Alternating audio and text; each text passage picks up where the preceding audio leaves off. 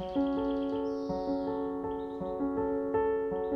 wanted to create a home that had a sense of understated elegance, one that flowed beautifully and had a sort of serenity to it that was hard to describe but incredibly alluring.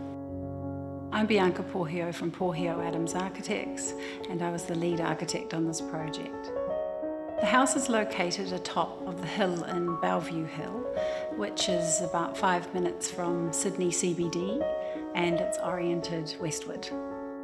Bellevue Hill is quite a leafy, established, older area, so you do have quite lovely mature trees along the streets, and does give it that sort of established feel that people tend to like about Bellevue Hill. So the clients came to me wanting to do a hard landscaping project and some minor renovations at the back of the property. However, as we worked together, it became apparent that their requirements were more than that, and the brief grew organically and turned into quite a substantial renovation, as you can see. The original home was a 1940s bungalow that unfortunately had been victim to lots of renovations over the years. So our challenge was to reinvigorate all of that detail. So we kept a number of the original features. That included the front facade and keeping the front 3 rooms, which were formal spaces. Apart from that, we actually reintroduced new reproportioned openings into a number of the rooms in the house. We made a lot of the doorways taller and added in new skirtings and architraves that were all of a much more grand proportion.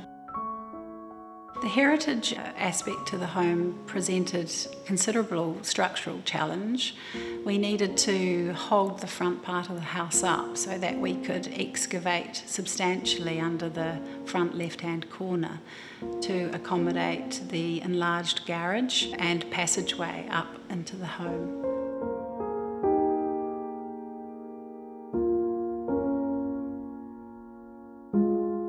We chose to explore the outside-inside planning approach, not necessarily consciously, but think as apparent in many old homes, the front part of the house is often quite internal and, has more of an interior kind of focus. And you're sort of in a room and then looking out through certain apertures. Whereas we created a dichotomous relationship between the back and the front. So when you're in this pavilion, you feel more like you're in a garden as opposed to being in a room. The specific features that encapsulate the inside-outside relationship are this large steel and glass pavilion.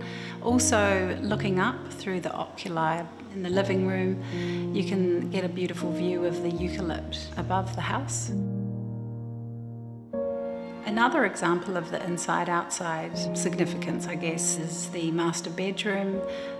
It has a lovely balcony that's oriented west and has a lovely view towards the CBD.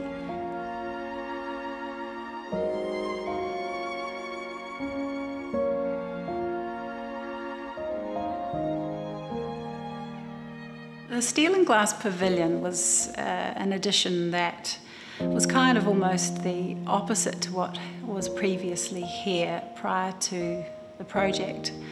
There was a lean-to which was very dark and unfriendly and quite sort of internally focused. And we wanted to kind of flip that and open the space right out to the garden and actually maximise the connectivity to the surrounds and to the landscaping. Well, the landscaping was done by Danga Baron Smith, and we collaborated with them. It's integral really to the design of the house. The terrace at the front of the house isn't something that we would typically do, but there was already an existing seating area out there. We just tried to make it feel much more private and enclosed. It's actually the perfect sort of winter garden. So when it's cooler, you still get beautiful warm sun in the evenings and afternoons. The kitchen is certainly the heart of the home. It's a hero piece in the design, and it's well suited to the clients who are avid entertainers.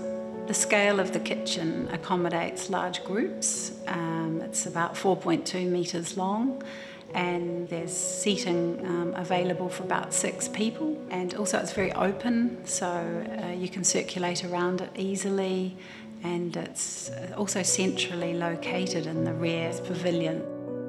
The main materials used in the house are natural oak, dark stained oak, aged brass, Venetian plaster, and some sort of bronze elements, and steel that reference the 1940s, but actually were more grand in scale than they probably would have been previously. And the reproportioning of those details helped connect them to the more modern flavour at the back of the house. I'm most proud of how unified this project is, from the finest detail right through to the planning and the sort of greater architectural gestures. I feel that the house is resolved on all sorts of levels.